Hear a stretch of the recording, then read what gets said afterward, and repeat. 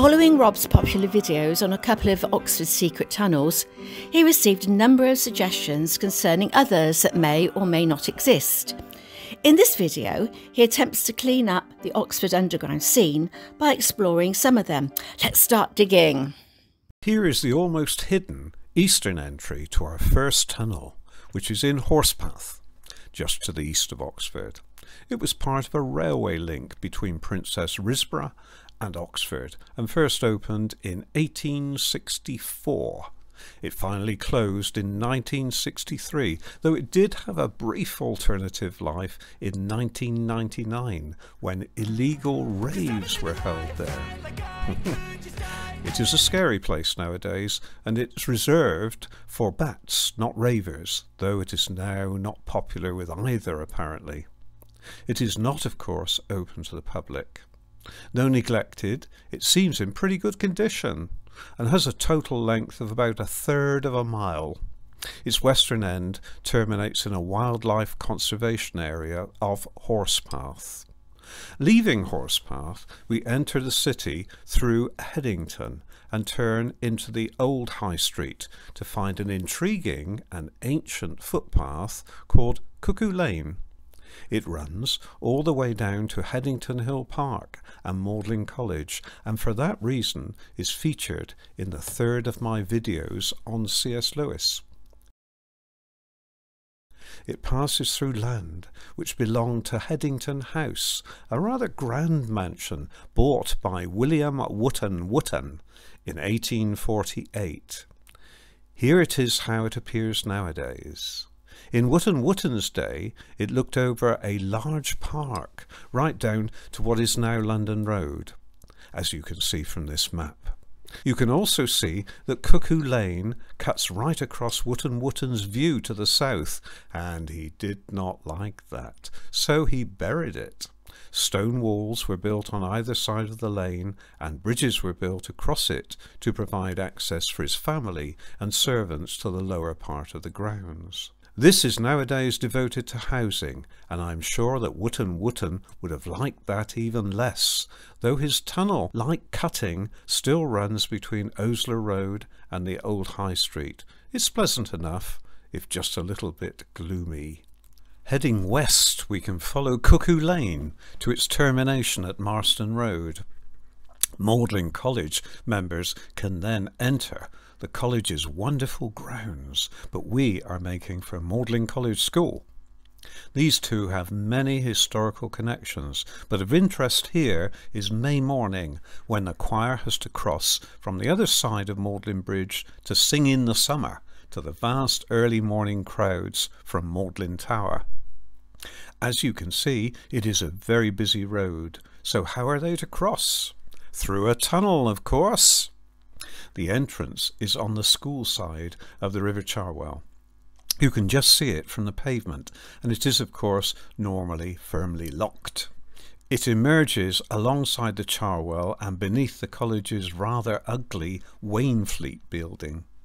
The choir can then ascend steps up to the college side of the road and then safely walk across the bridge to do their angelic duty from the top of the tower. Next stop is further along the High Street, and it's a pub. Well, it was. The Mitre was generally regarded as the oldest pub in Oxford, and was the starting point for my Oxford pub tours. It is now a pizza place. The above-ground part of the Mitre was rebuilt in the 17th century, and it became a large inn serving the busy stagecoach industry. However, the below-ground section is much older, and it is that which interests us here. After the Reformation, Catholics were oppressed, yet the Mitre was a recusant establishment. Of course, Catholics could not be seen to enter such a place, and this is where the Chequers, further up on the other side of the High Street, enters the story. Its cellar was claimed to be linked to the Mitre by a tunnel. There is more to this story, which you can hear on one of my ghost tours. Stuart Panter, Oxford's adventurous underground explorer, was given a map that seemed to identify the tunnel at the Mitre end, and this is what he found. He started at the beer cellar, which is about 2 or 3 metres under the pavement of the High Street. Using his map, he then went further along to an unused room and then climbed down into a chamber that did indeed extend under the High Street. This had clearly been abandoned for some time, and Stewart estimates that it extends about 2/3 of the way across the road and has then been plastered over. It does not point towards the Chequers, and Stewart heard no chanting from the Catholic monks who were allegedly incarcerated there. Moving up the High Street past the Chequers, we arrive at Carfax, which was, as you can see, pretty much the northern limit of the many properties owned by Oxford's Jewish residents back in the 13th century. These are shown in yellow and brown. My interest in this arises from this clip taken from a short BBC News item titled Hidden Oxford. This cellar survives from that era and leaves a mystery 6 metres below street level. So what's behind the door? Well, this is a doorway that was not blocked up until the 1930s.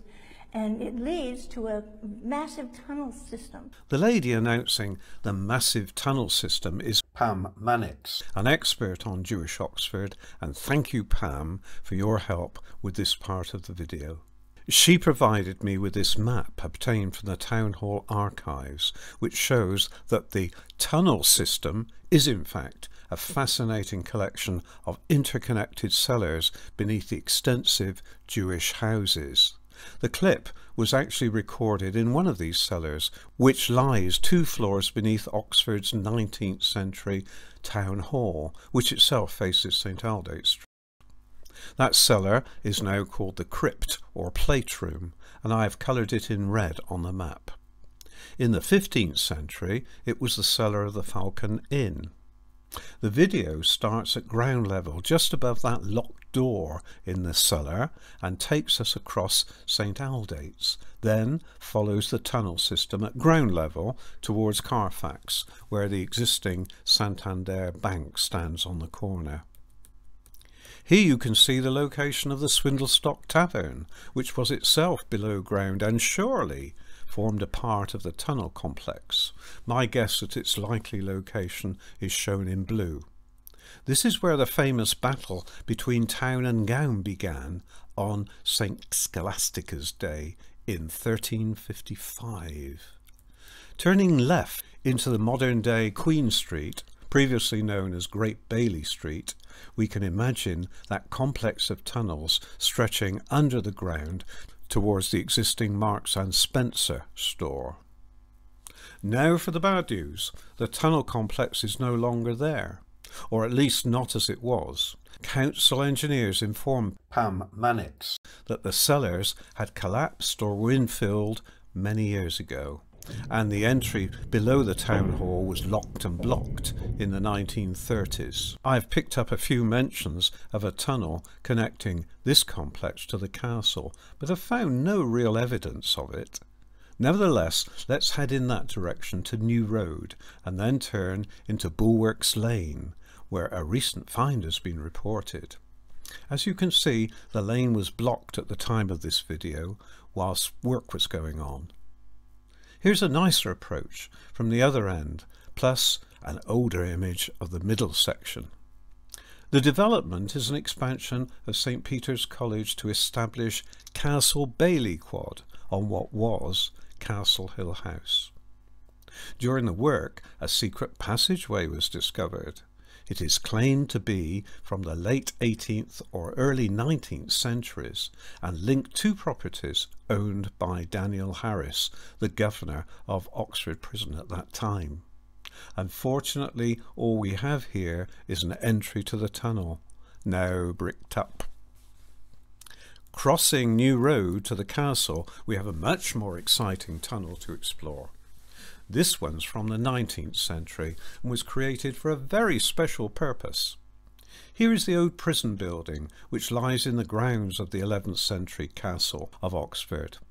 Nowadays, it is a luxury hotel called Malmaison, and here we are walking within the basement level of it, passing the entrances to the hotel rooms. Fortunately, one of the original cells has been preserved, as you can see. 3 men occupied this tiny space, and the modern luxury twin rooms were converted from 3 of these. Trials took place in a nearby building facing New Street, which is now called the Old County Hall, and the 2 were linked by a tunnel, so no chance of escape for the prisoners. The accused were led from their cells down these steps and along this deep and damp tunnel, then up again to a heavily barred metal gate, which was secured by an equally heavy key. This upper tunnel leads to a small set of holding cells, and in one of these, the notorious kidnapper, dubbed the Black Panther, was held during his trial back in June of 1976. Further along are the steps to the smaller of the 2 courtrooms. This one is said to have changed little over the years and is now in regular use as the coroner's court. In the past, sentenced criminals were said to be sent down. So, we too go back down the steps, turn left under the coroner's court, and then enter into another tunnel. This one leads to the other courtroom, and it is quite lengthy, but not as dank and gloomy as the lower one. At the end there is a large door to the left, and beyond that the steps which led to the courtroom itself. This is the view from the balcony above. This room is now the main meeting place of Oxfordshire County Council, and the steps that we saw below would have emerged at the location indicated. There we go. Are there any other tunnels underneath Oxford? I don't know. I get rumours about them, but when I follow them up, they do not lead anywhere. Oh, if you haven't subscribed already, please do so and click that notify bell. Bye bye.